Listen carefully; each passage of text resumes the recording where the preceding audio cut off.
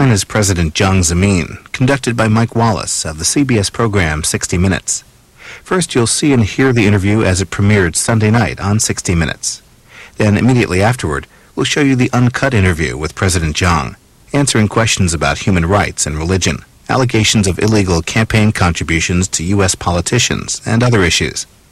This edited portion of the interview is about a half hour. In the 50 years since the Communist Party took power there, China has had just 3 paramount leaders: Mao Zedong, Deng Xiaoping, and now Jiang Zemin, who currently rules over almost 1.3 billion people, 1 out of every 5 people on Earth. He has been in charge for 11 years since Deng chose him to restore stability after the brutality at Tiananmen Square. But still, Americans know remarkably little about this powerful man who arrives in New York City tomorrow to visit the UN and to meet with American business leaders. The president believes that China has been misunderstood here in America, and he wants Americans to get a more favorable, and he says, more realistic impression of his country. I hope to convey through your program my best wishes to American people. He's been called the silk-wrapped needle, and in this interview, you'll see why. For several years, we'd been asking to sit down with him. Finally, the president invited us to China and told us he was willing to answer any question. In a recent headline, in your government, or one of your government newspapers, China Daily, the paper called the U.S. a threat to world peace. Do you feel that way? That the United States is a threat to world peace? Candidly speaking, maybe it is because of the economic power and leading edge in science and technology that the United States enjoys, that more often than not, it tends to overestimate itself and its position in the world. But today, I want to convey a nice message to the American people, so I don't want to use too many tough words in our talk. Al Gore, George W. Bush, one of them is going to be president of the United States, while you are president of China. If they are watching right now, what would you want to say to them about future U.S. relations with China? I have a lot of friends among the leaders of both parties, Republicans and Democrats. So you give money to both their campaigns? Are you just joking? We have never done such things. I have read the campaign platforms of both parties, and I believe whoever becomes president will try to improve the friendly relations between China and the United States, for this is in the strategic interest of the whole world. Someone asked me not to pay attention to unfriendly remarks candidates might make about China during the campaign, because once elected, they will be friendly. I only hope that's true. The president had agreed to give short answers so that we could cover more ground, and when I reminded him about it, he was ready for me.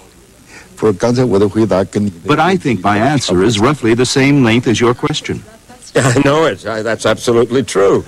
If you make concise and brief questions, I'll give you brief answers.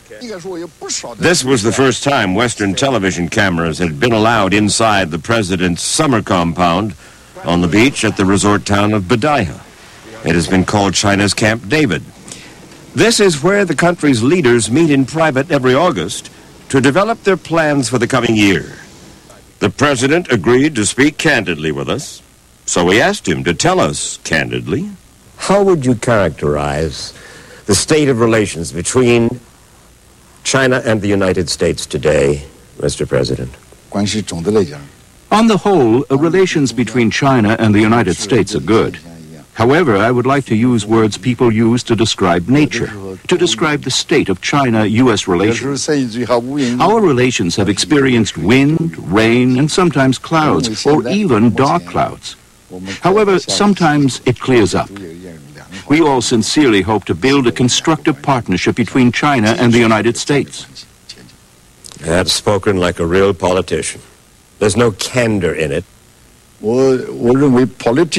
don't think politician is a very nice word. It's a diplomatic word in this case. Jiang Zemin is a gregarious fellow who loves center stage. But he has not given an extended interview to an American television reporter for 10 years. Partly, he says, because Americans refuse to believe that the vast majority of Chinese are actually satisfied with one-party rule. One of our most spirited exchanges was over his objection to our use of the word dictator. You are the last major communist dictatorship in the world. You mean I'm dictatorship? Well, of course. A developmental dictatorship is what we believe it is. Am I wrong? Of course. This is big mistake. You are. It seems to me. A dictator, an authoritarian. No, but I very frank speaking, I don't agree with your point. I'm dictator. I know you don't. I know that you don't. But people, there's an old American phrase about if it walks like a duck and quacks like a duck and so forth, it's a duck. What means dictatorship? A dictator is somebody who forcibly, whether it's free press or free religion or free private enterprise, now you're beginning to come a little closer to that. Father knows best, and if you get in the way of Father, Father will take care of you. Your way of describing what things are like in China is as absurd as what the Arabian Nights may sound like. The National People's Congress selects the Central Committee of the Communist Party, and the Central Committee has a Politburo, and the Politburo has a standing committee of which I am a member. And no decision is made unless all members agree. But when we talk about dictatorship, I'm wagging my finger at the president of China. You know what? When I see the picture of that one young man in front of the tank in Tiananmen Square, that to me means Chinese dictatorship. That's a wonderful symbol that hits me in my heart about dictatorship in China.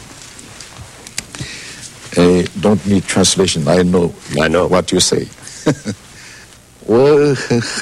I'm very willing to answer these questions.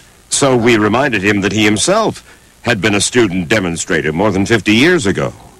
You were a student protester in Shanghai. Shanghai, that's right. At the time of the nationalists, we want freedom, we want democracy. That was you. That's right. That's what those people in Tiananmen Square were saying. We want freedom, we want democracy. In the 1989 disturbance, we truly understood the passion of students who were calling for greater democracy and freedom. In fact, we have always been working to improve our system of democracy. But we could not possibly allow people with ulterior motives to use the students to overthrow the government under the pretext of democracy and freedom. Did a part of you admire his courage?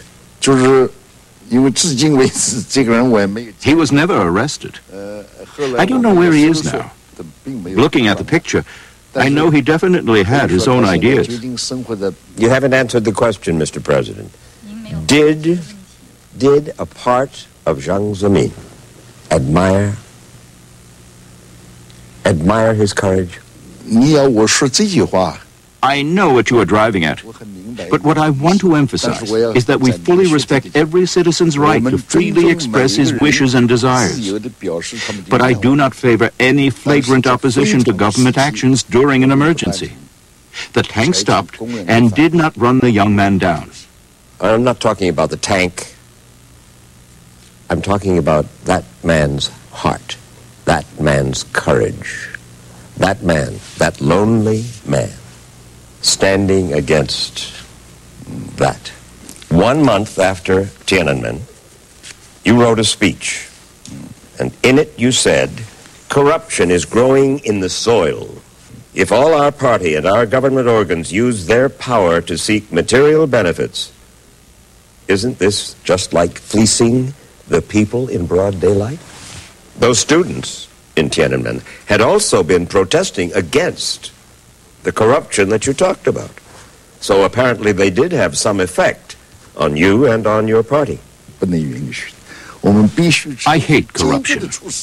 You are right that during the 1989 disturbance, students were chanting slogans against corruption. So on this specific point, the party shares the same position as the students. As an aside, and to underline his credentials as a student demonstrator in times past, the president himself sang a protest song that he'd used back in 1943 against Japanese troops who were occupying parts of China. The title, Arise, Fellow Students, to Defend the Motherland. 等候是天下的兴亡，听吧，满儿是大众的这声，看吧，也年年国土的人生。 The president's aides suggested it would be unfair to show pictures of the violence at Tiananmen Square because they say Jiang Zemin had nothing to do with it. But they were glad to give us pictures of their embassy in Belgrade, which had been demolished by American bombers during NATO's air war last year. Mr. President, do you still believe that the United States bombed your embassy in Belgrade on purpose? Let me put it the other way around. The United States has state-of-the-art technology. So all the explanations that they have given us for what they call a mistaken bombing are absolutely unconvincing. What would the United States get out of bombing your embassy in Belgrade? So is that for me also a question?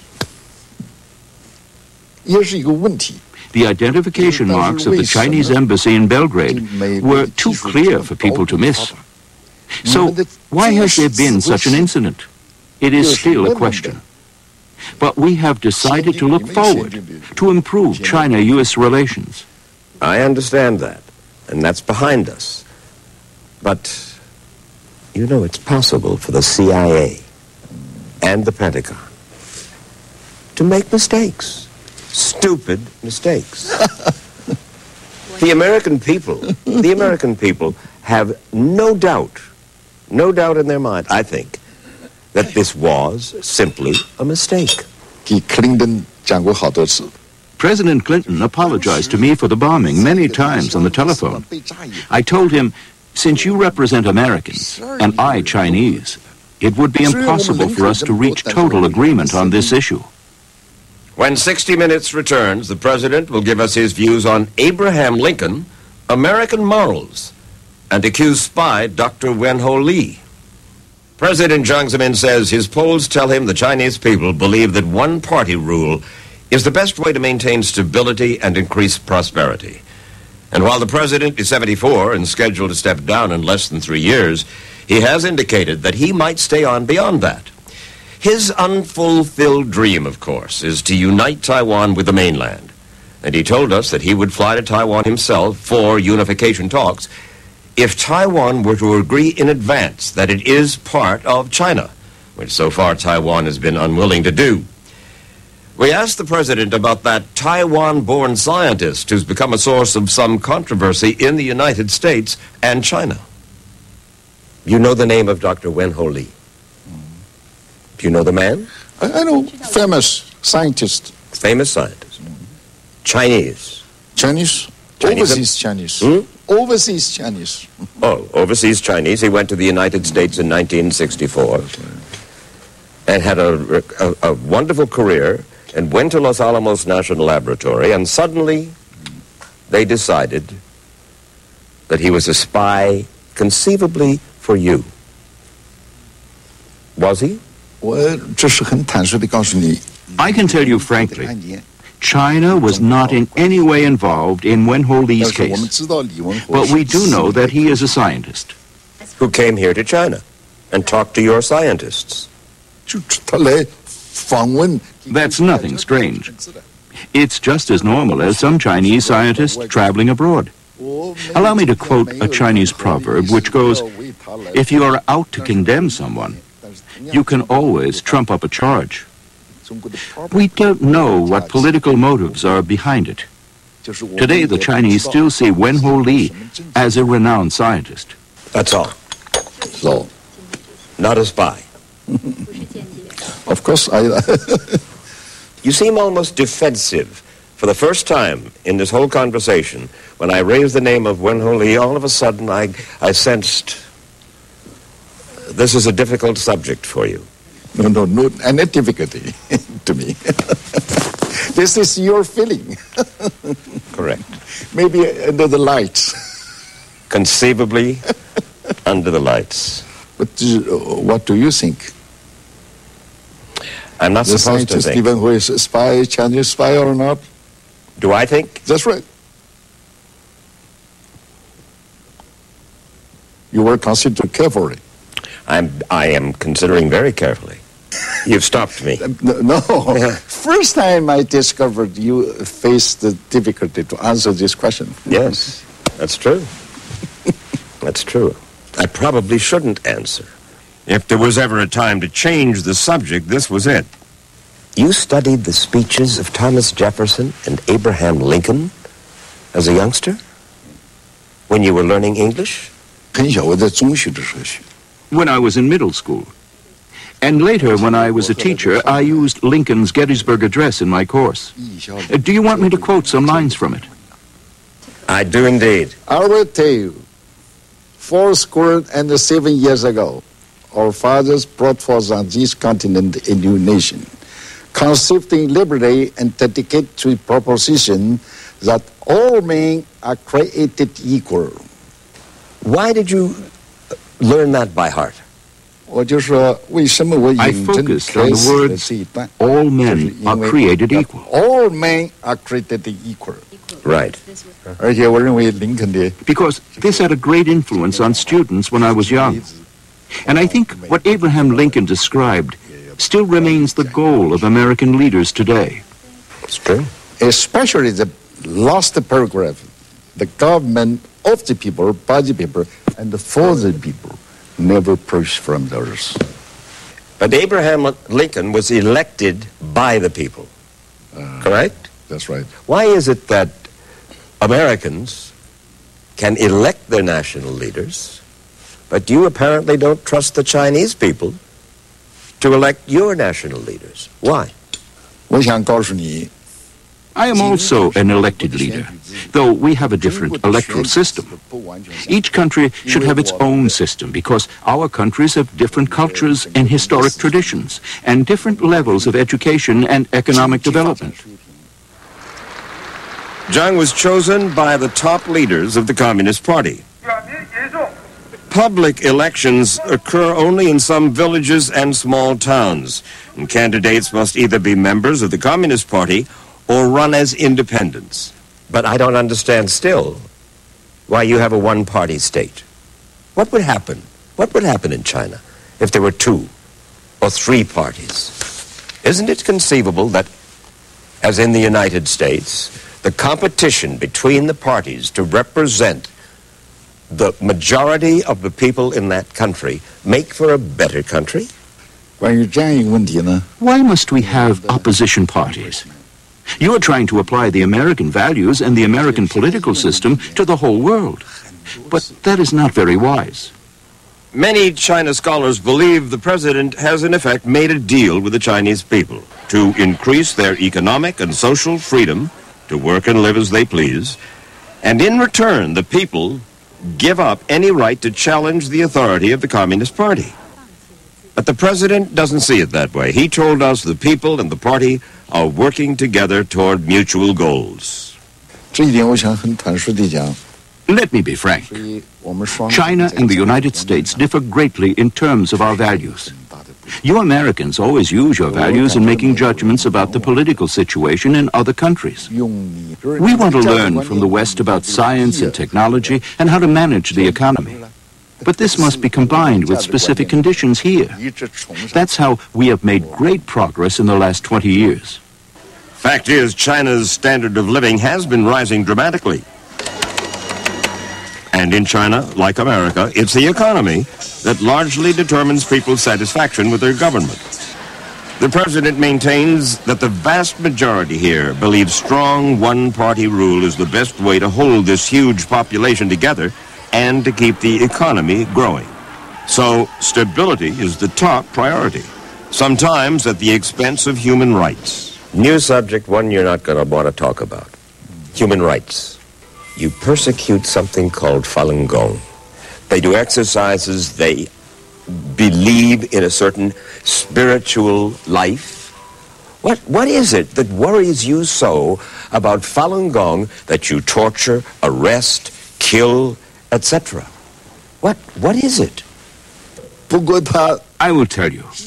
Their leader, Li Hongzhi, claims to be the reincarnation of the chief Buddha, and also a reincarnated Jesus Christ. Can you believe that? He said that doomsday was about to come and that the earth was going to explode. In fact, what he says are just fallacies to deceive people.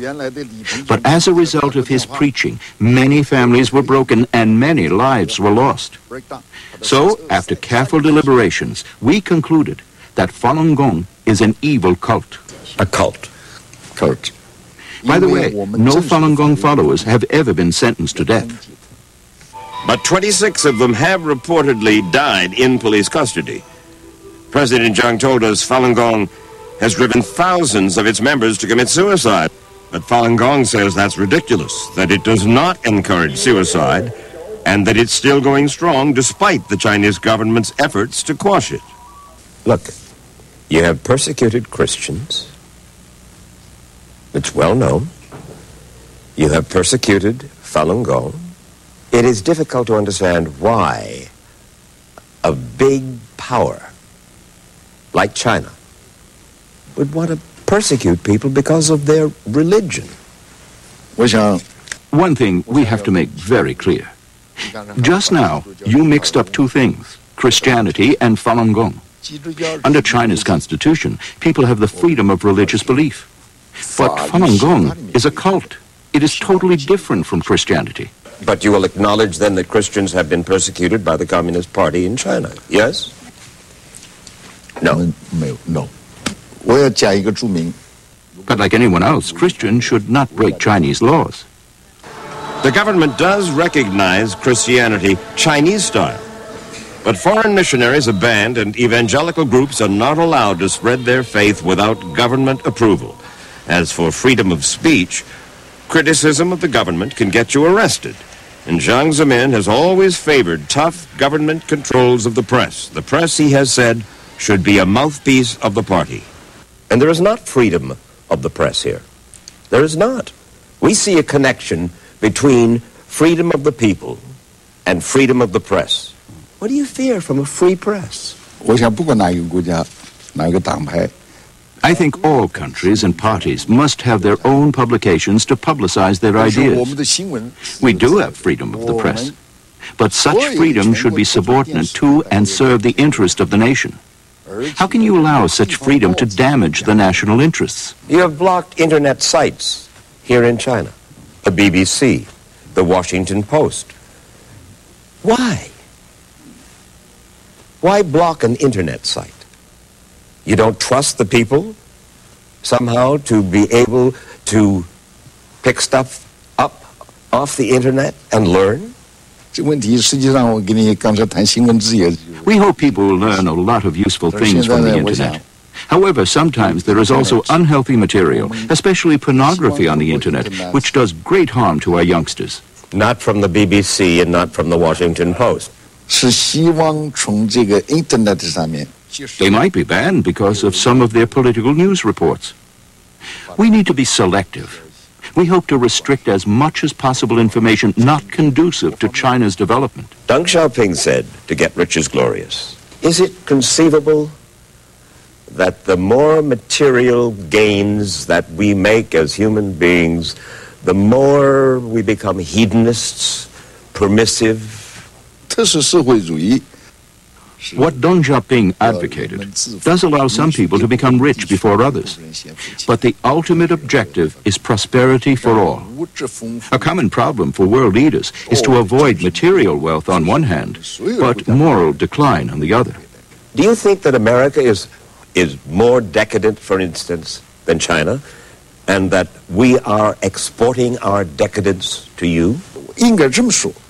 Let me put it this way. Due to many differences between our countries in historical traditions, ways of life, religious beliefs, etc., things you don't regard as decadent in the States, we may regard as decadent in China. That's why we have to be very selective. So that this is very complicated problem. Another complicated problem is trade. And President Zhang will meet with American business leaders this week to urge them to increase their investments in China. Corporate America has long lusted after customers in China's billion buyer market, but the fact is China still sells a lot more to us than we sell to them. To change that, the White House says that if the U.S. Senate approves permanent, normal trade relations with China, as the House already has, that would force China to reduce tariffs and trade barriers, and thus to buy more American goods. President Zhang wants normal trade relations too, and he wanted to end our conversation by underscoring why he had agreed to this rarest of interviews. I'm convinced that this interview will be further promoting the friendship and the mutual understanding between our two peoples. That is all. You believe that? That's right. I'm convinced that. I trust that. You admire America? That's right. And you want to be friends? I want to promote the mutual understanding between two peoples. Now the uncut version of the 60 Minutes interview with Chinese President Jiang Zemin. In this hour-long interview conducted by Mike Wallace, President Jiang answered questions about human rights and religion, allegations of illegal campaign contributions to U.S. politicians, and other issues. Time flies very fast. Yeah. We met for the first time in 1986. You and I? That's right. When I was mayor of Shanghai. That's right. It was on a roof, out of doors, near the Huangpu River. Exactly. Exactly. And I'm very happy to meet you again today. And I thank you very much for granting us this interview. I hope to convey through your program my best wishes to American people. That you and to your friend President Clinton? And to your friend George Bush? That's of course, including everybody, because I have many, many friends in America. That's right. That. All friends. I know that. You know, Mr. President, you took over a little bit more than 10 years ago, right? Widely perceived to be a transitional figure. You were not going to be number one. You were going to spend a few years running the country, and then somebody more decisive and somebody stronger and so forth was going to take over. But you confounded the skeptics. You took charge, and you're still very much in charge. Why do you believe that perhaps you were underestimated? Many statesmen in the world have moved up gradually. I was the mayor and then the party secretary in Shanghai. In fact, I did not think that I would be transferred to the Central Committee here in Beijing. But finally, I was the man who was selected. Deng Xiaoping and other leaders of the older generation wanted me to become General Secretary of the Communist Party. I did not expect this. However, I've been in this position for 11 years, and I've always held the conviction that I need to do my very best to serve my country and my motherland. And maybe it was because of my hard work and my diligence that I still have the job. The shorter answers You know the United States. Shorter answers, please. More concise. But I think my answer is roughly the same length as your question. I know it. That's absolutely true. If you make concise and brief questions, I'll give you brief answers. You are called, by some, the silk-wrapped needle. Is that one reason for your success? Or what does it mean? People use the same phrase to describe the character of Deng Xiaoping. I don't think I should be put on a par with Deng. But one thing for myself is that, for sure, is that I am a decisive figure. But that also would seem to mean you're a tough figure, a needle.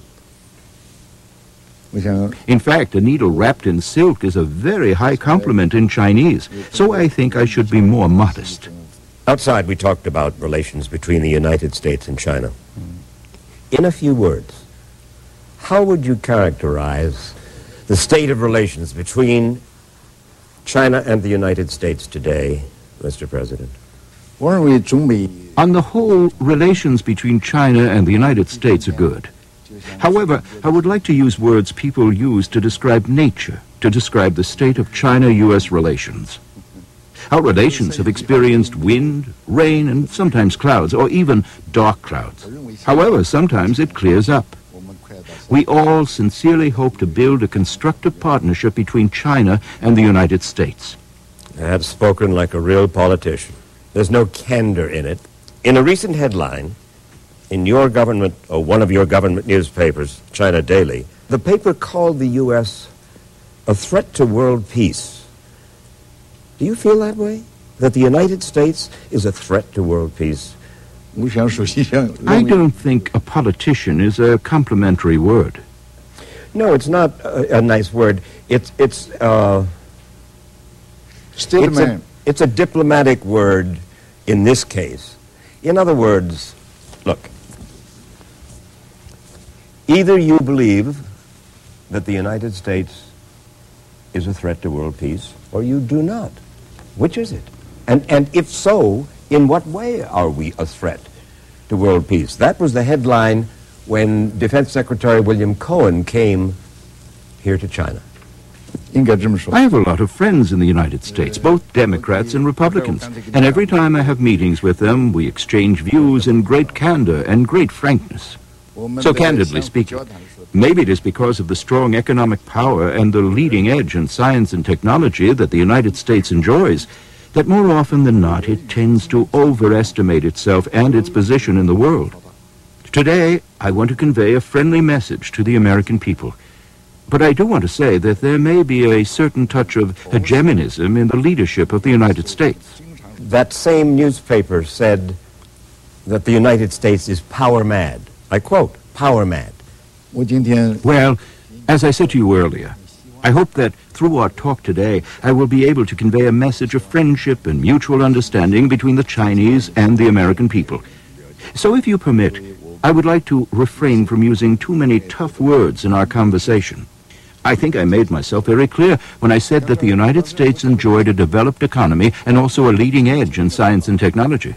This has put you in a rather advantageous position and very often makes you feel more equal than the rest of the world. You mean we look down at China? We are too prominent in Asia? Well, I am not talking about the United States' attitude toward China in particular. China is a country with 5,000 years of history and also more than 1.2 billion people. We have accumulated a significant economic foundation over the past 20 years of reform and opening up. So I'm afraid the United States simply cannot afford to look down on China. Understood. Let me, if I may, you studied the speeches of Thomas Jefferson and Abraham Lincoln as a youngster? When you were learning English? In fact, I was in middle school. And later, when I was a teacher in the night school in Shanghai, I also selected Lincoln's Gettysburg Address as part of my course. And maybe you want me to quote some lines from that speech. I do indeed. 47 years ago, our fathers brought forth on this continent a new nation, conceiving liberty and dedicate to the proposition that all men are created equal. Why did you learn that by heart? I'm particularly interested in the phrase, all men are created equal. That all men are created equal. Because this was a great influence on the students when I was in middle school. And I think what Abraham Lincoln described in his article still remains the goal of American leaders today. Especially the last paragraph, the government of the people, by the people, and for the people, never pushed from others.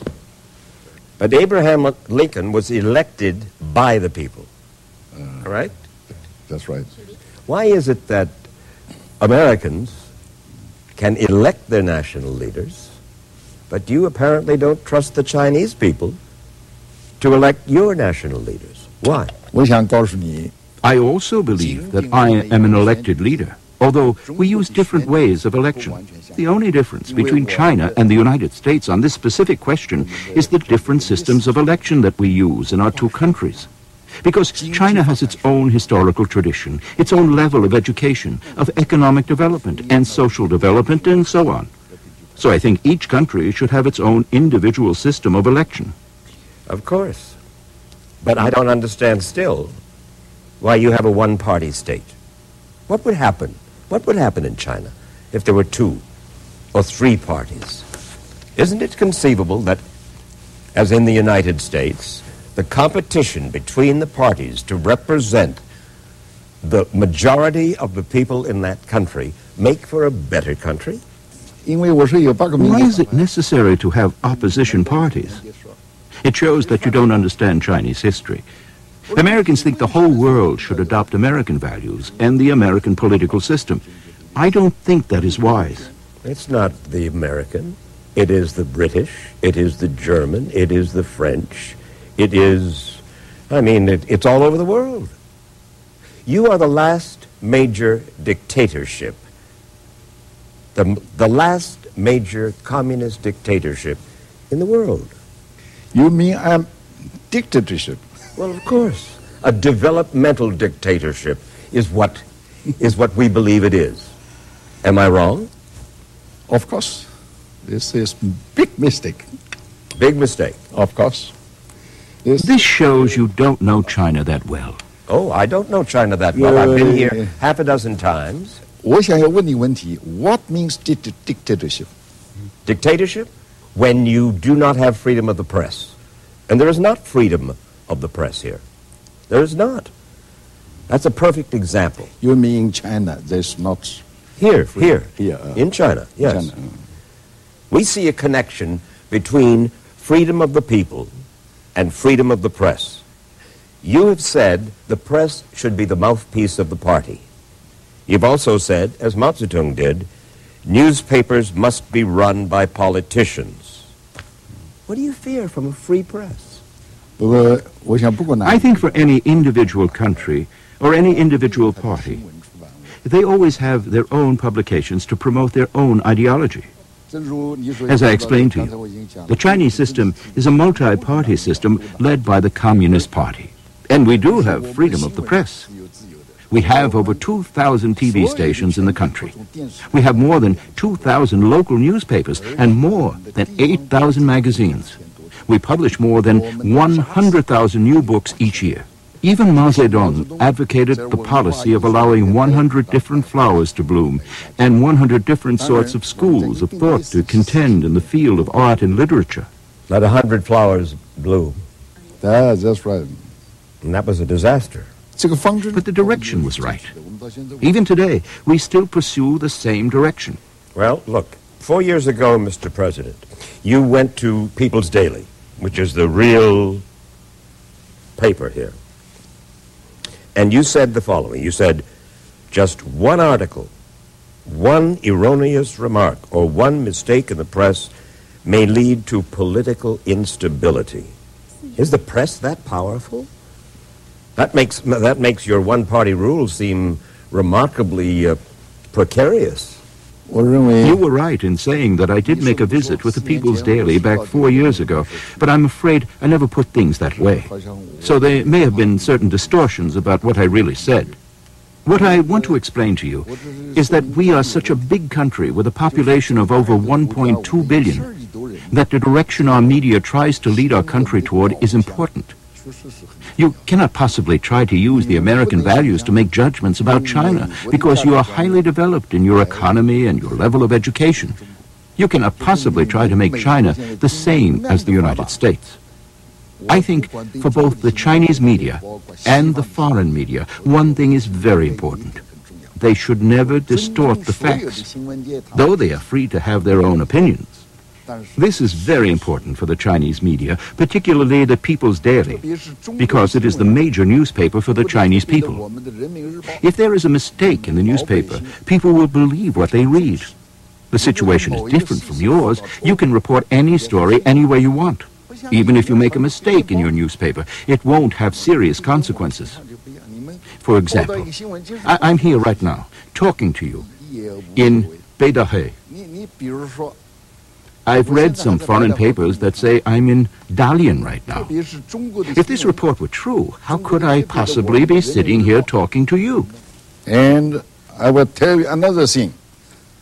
A few months ago, I read a piece of news from the internet saying that while Jiang Zemin was visiting the army in Xiamen, there was a very serious explosion, and Jiang Zemin was severely hurt and hospitalized. However, at that time, I was in Beijing. Look, you're absolutely right. There are mistakes made in your press, in our press, and so forth. But when we talk about dictatorship, I'm wagging my finger at the president of China. I hope you will not send me off to... why? Your press and our press both make mistakes, but their influence is greater. Well, we're 250 million. We're only about 1/5 the population of China. And I want to get to this business about your running the lives of 1.3 billion people, 1 out of every 5 people on Earth.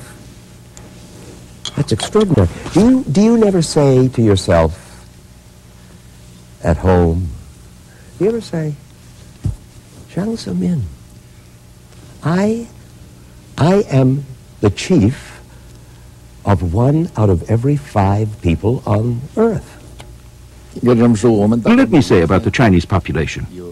Every day, 52,000 babies are born in our country. This will add up to 20 million a year. And this significant growth of our population has been seen under a very strict family planning policy. So I often ask myself how to ensure a happy life and constantly improve living standards for the 1.2 billion Chinese people. This is indeed a very tough job. At the very beginning of your rule, if we want to call it here in China, when Deng Xiaoping said to you, I want you to be at the core, I want you to be the man who leads, you are quoted as having said, I feel as though I am on thin ice. Not that you were afraid, but surely you must have wondered whether you were ready to take on the responsibility. Well, let me be very frank with you. Before coming to Beijing, I was the #1 in Shanghai, the party secretary. I had no intention of leading the whole country. And I hoped that a more capable candidate would take the job. But Deng Xiaoping and other leaders from the older generation believed I was the appropriate candidate. So I was elected to be the General Secretary of the Communist Party. Now I can only devote myself to do everything I can to serve my country and my people until the last minute of my life. Well, of course, but you had never served in the armed forces of China, right? Correct. One of the most important parts of your job. You're the chairman of the Central Commission of the Military, right? Military Committee. Military Committee.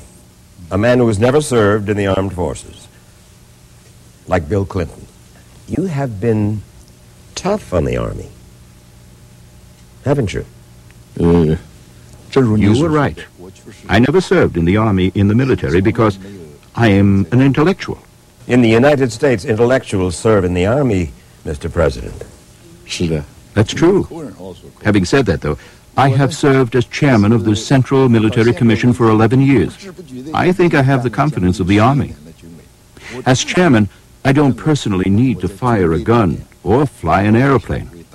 My responsibility is to make strategic decisions. Well, you made a very serious decision. The Army, the armed forces, used to be in business.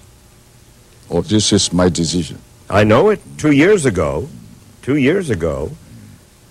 you said to the Army, out of business. You are the Army. You are not business people. Why?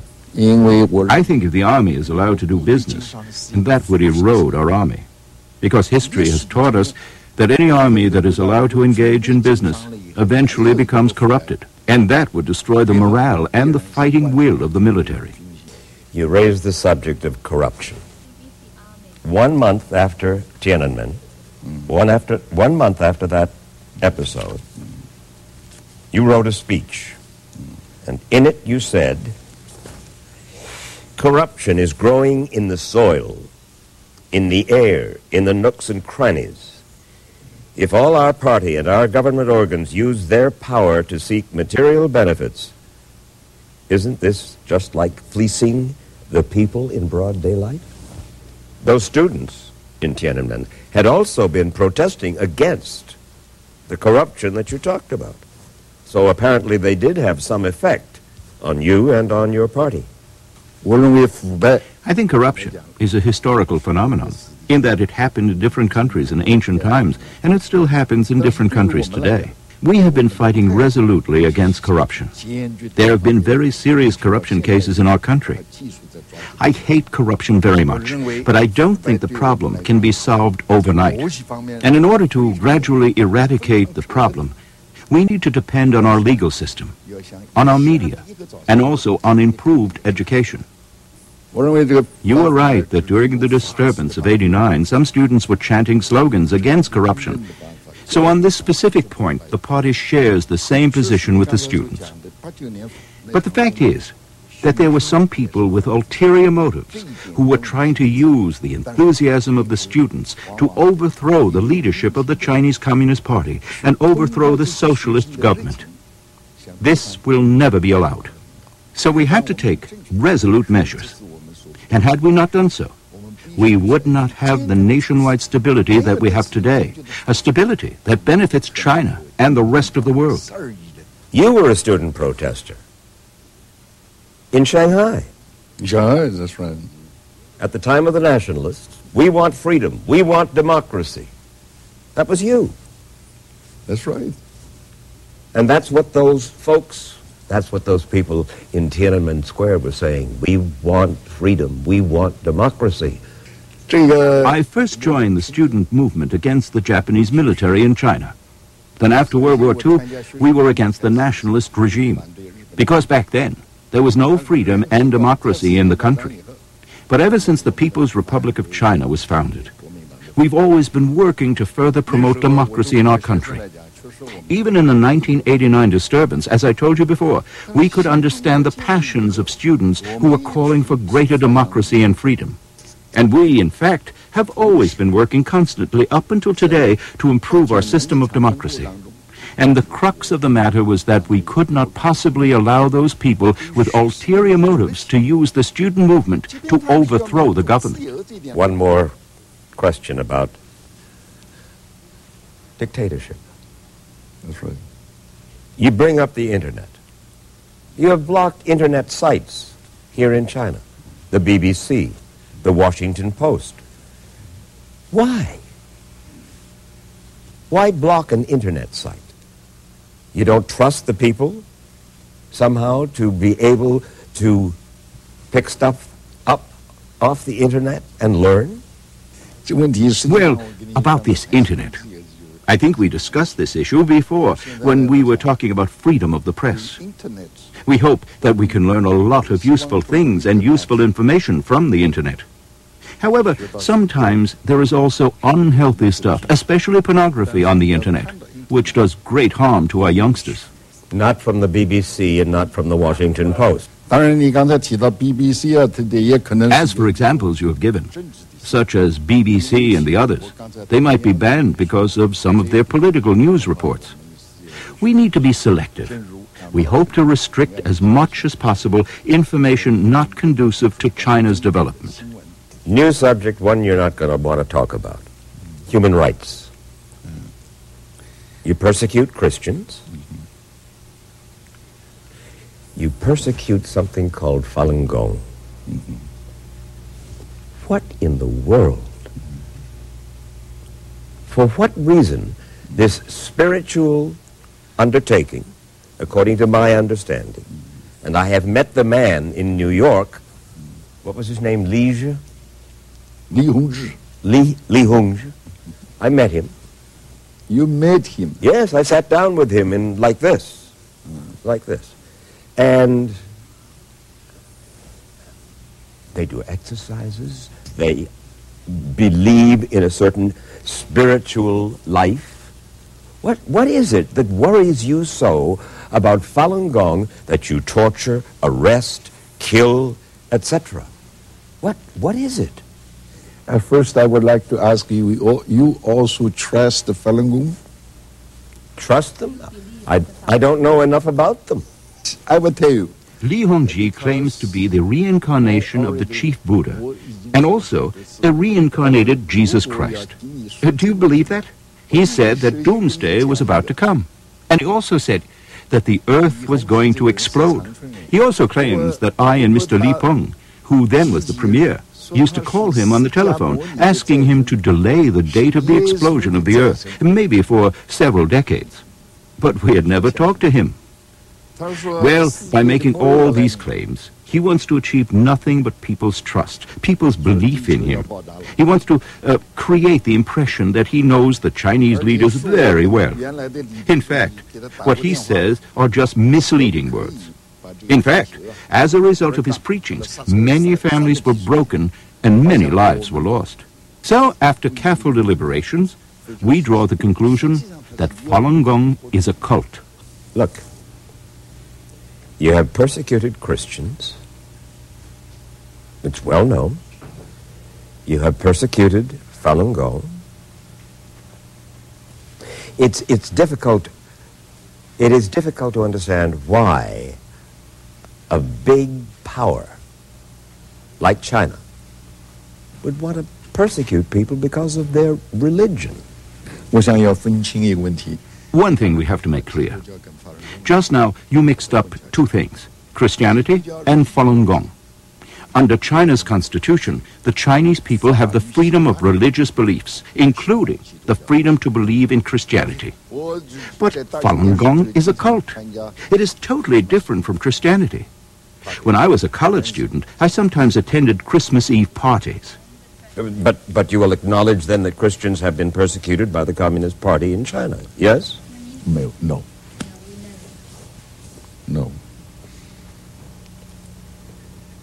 But like anyone else, Christians should not break Chinese laws. Move to something else. You know the name of Dr. Wen Ho Li. Do you know the man? I know, famous scientist. Famous scientist. Chinese. Overseas Chinese. Overseas Chinese. Oh, overseas Chinese. He went to the United States in 1964 and had a wonderful career and went to Los Alamos National Laboratory, and suddenly they decided that he was a spy conceivably for you.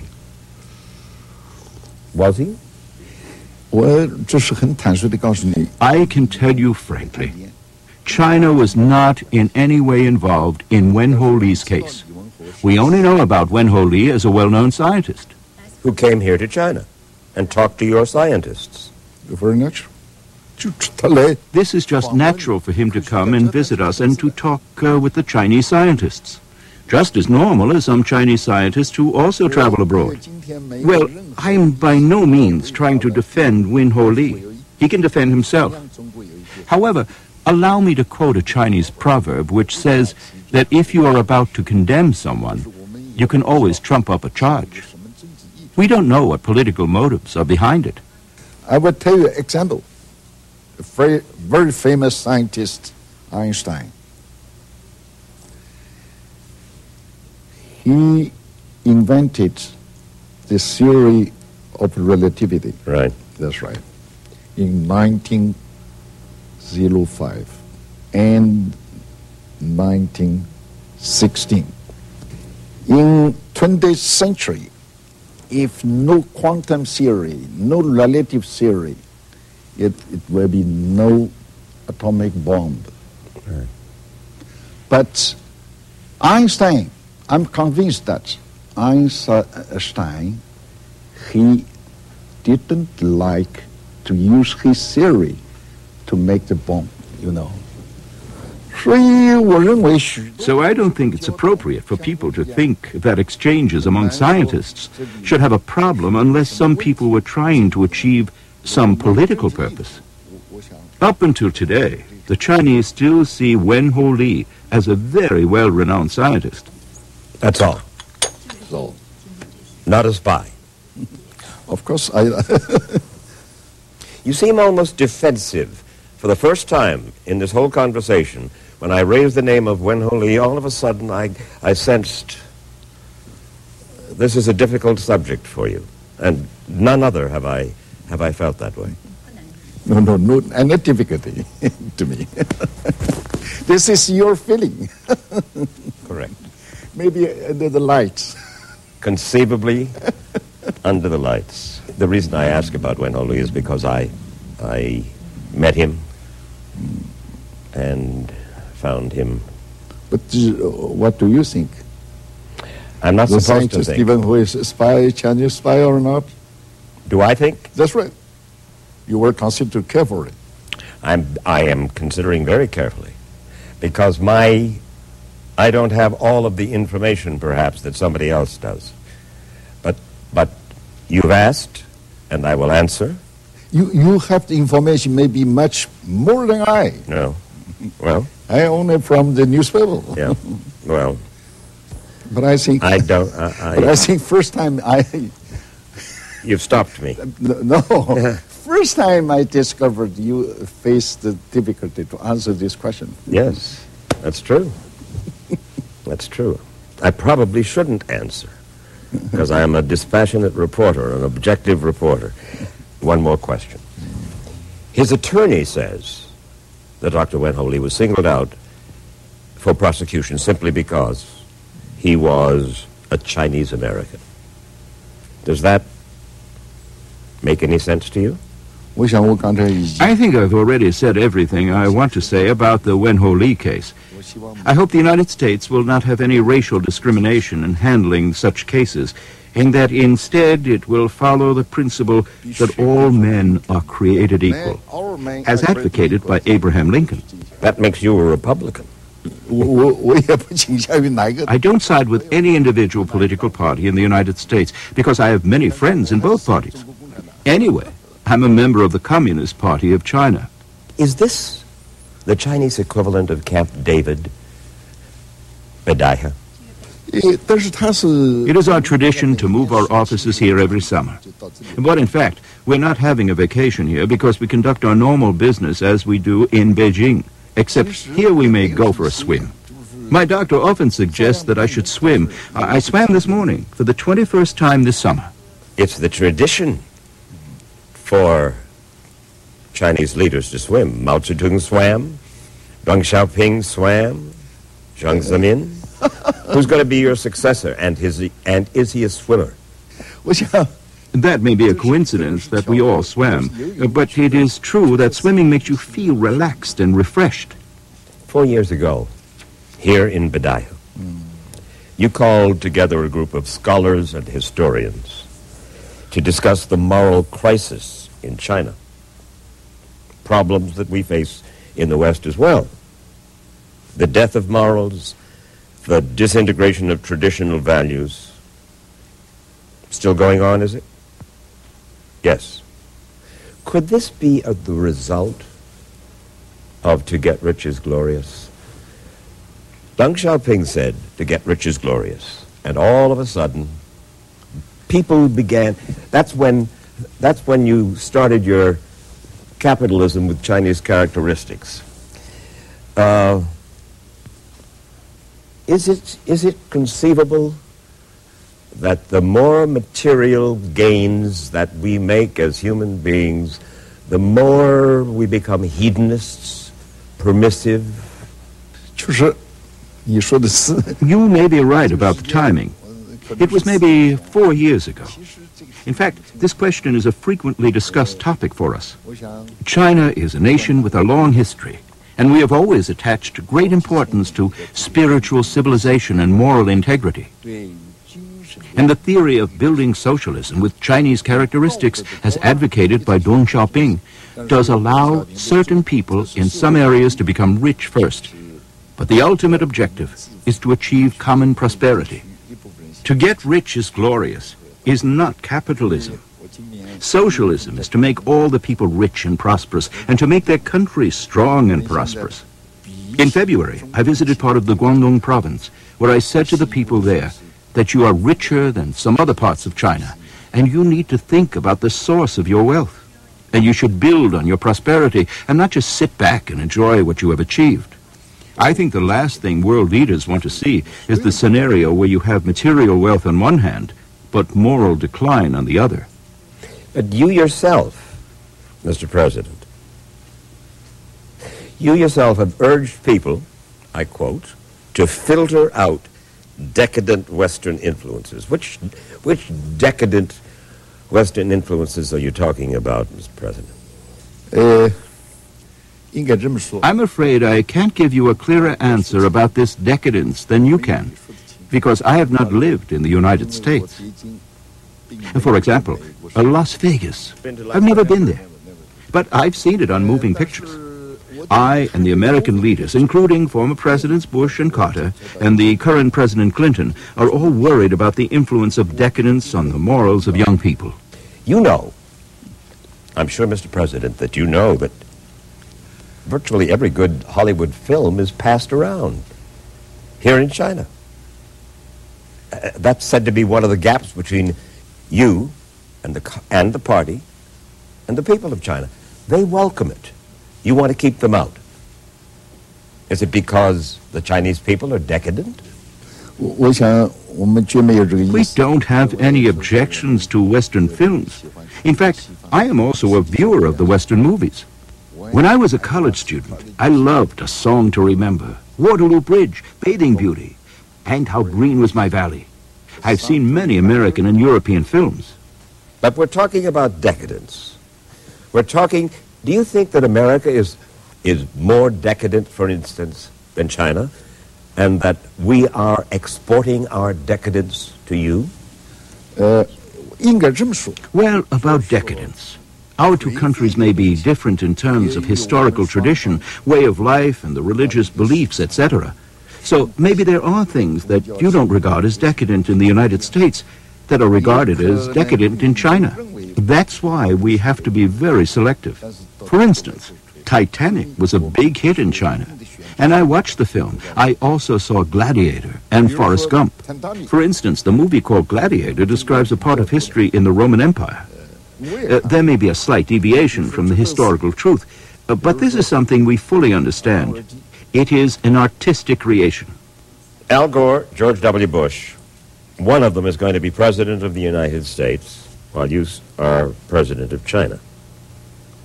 If they are watching right now, what would you want to say to them about future U.S. relations with China?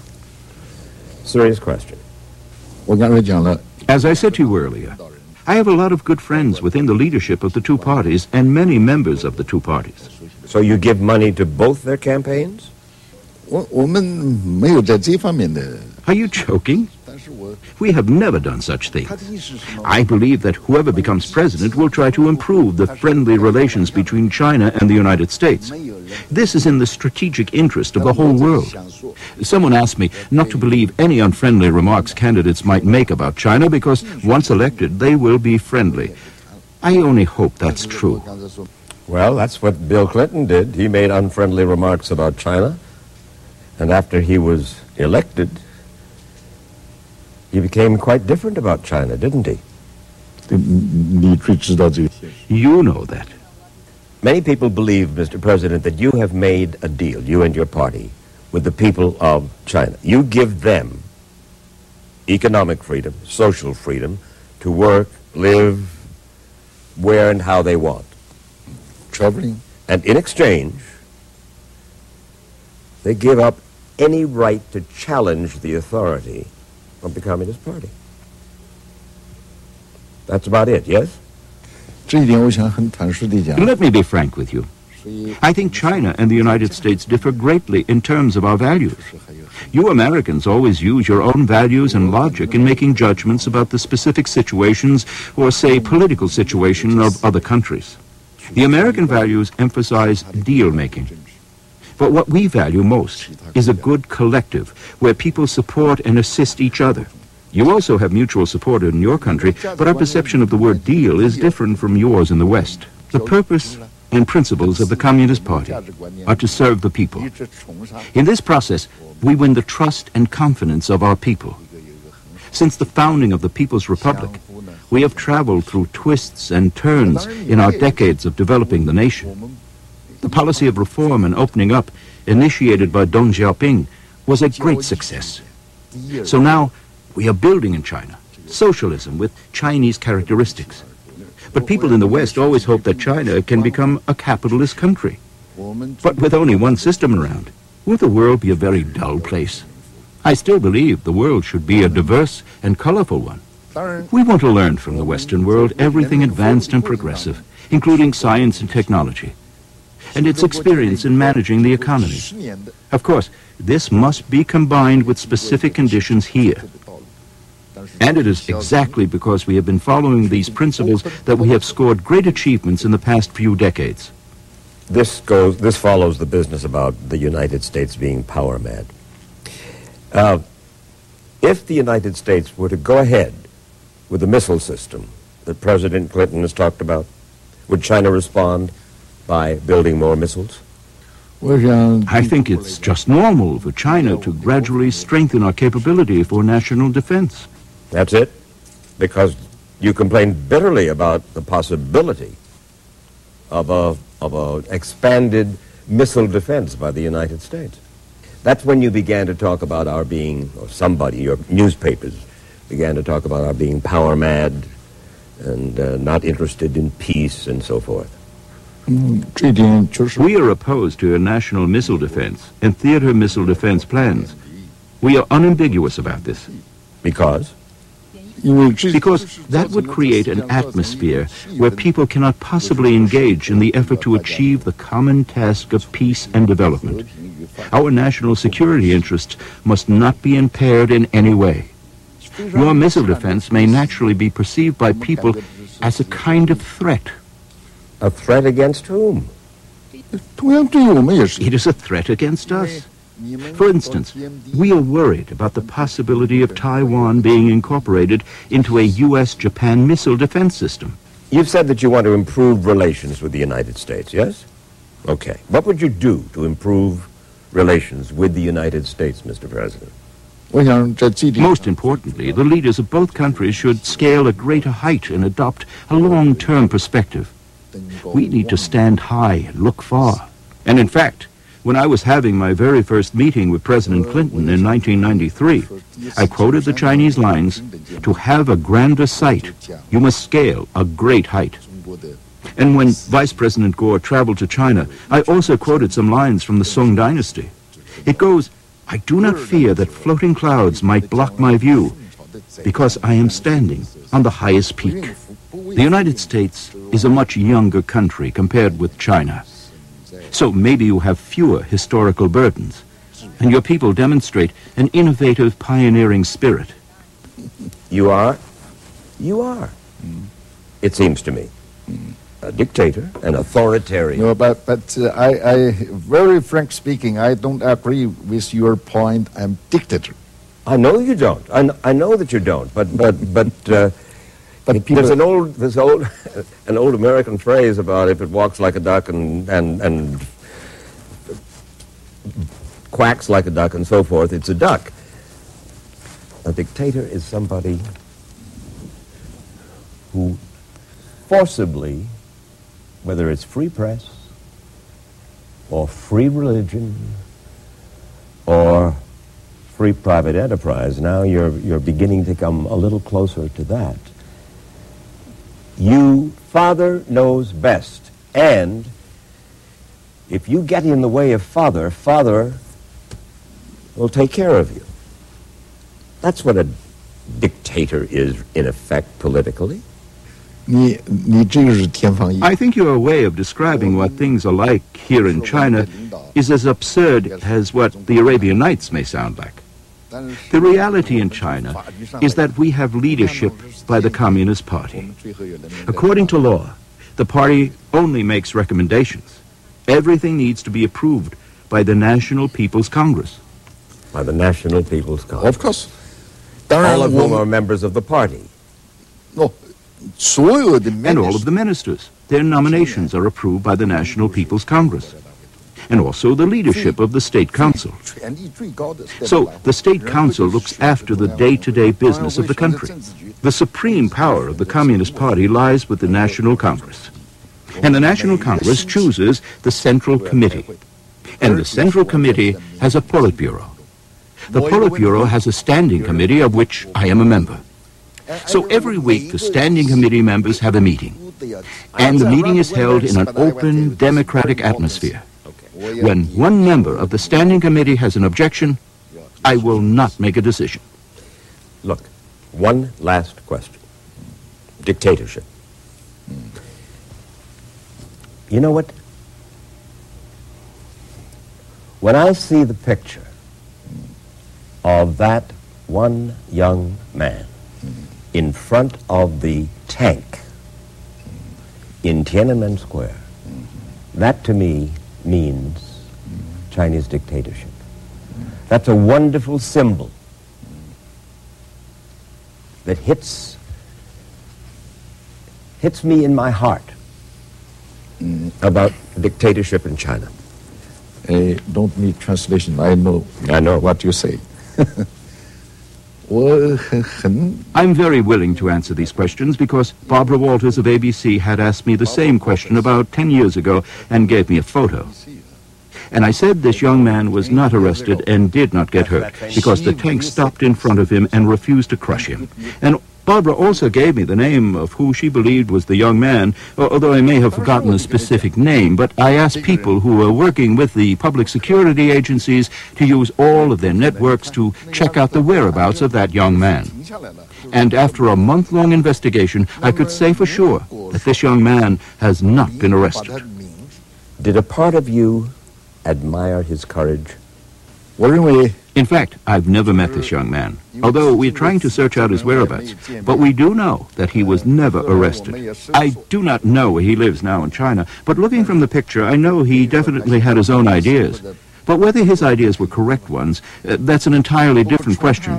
I cannot tell for sure who and what had influenced him. You haven't answered the question, Mr. President. Did a part of Jiang Zemin admire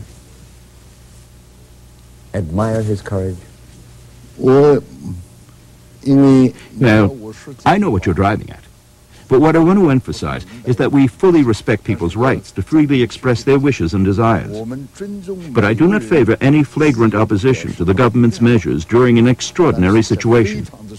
The tank stopped and did not run over the young man. Even under extraordinary circumstances, our troops remained very rational and reasonable. I'm not going to get an answer, and I understand. But I'm not talking about the tank. I'm talking about that man's heart, that man's courage, that man, that lonely man, standing against that. You were a student protester back in the Shanghai days. I can see that perhaps you, Jiang Zemin, would have done the same thing at that time, before That was before you joined the Communist Party. That's what I'm asking. In 1943, I was still in Nanjing, attending university.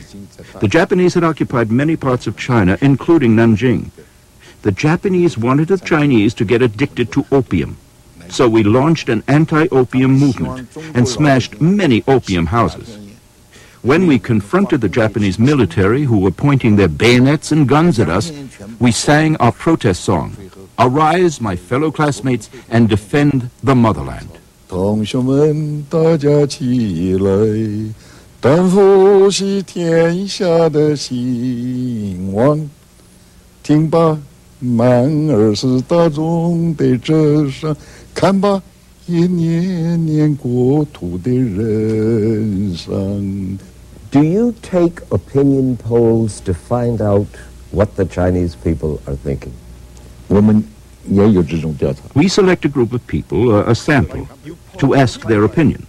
And we try to know what they're thinking. And we also make the conclusion based on scientific methods. But So you poll just the way Bill Clinton polls? 我也经常跟 Well, I also have personal contacts and keep in personal touch with the people. Do you, today, Mr. President, do you still believe that the United States bombed your embassy in Belgrade on purpose? Well, let me put it the other way around. The United States has state-of-the-art technology. So all the explanations that they've given us for what they call a mistaken bombing are absolutely unconvincing. You don't believe that? What would the United States get out of bombing your embassy in Belgrade? So that for me also a question.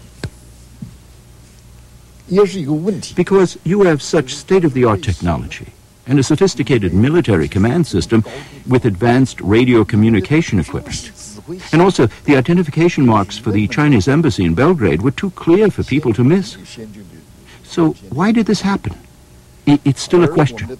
But we still are adopting an attitude of looking forward to improve China-U.S. relations in the new century. I understand that, and that's behind us.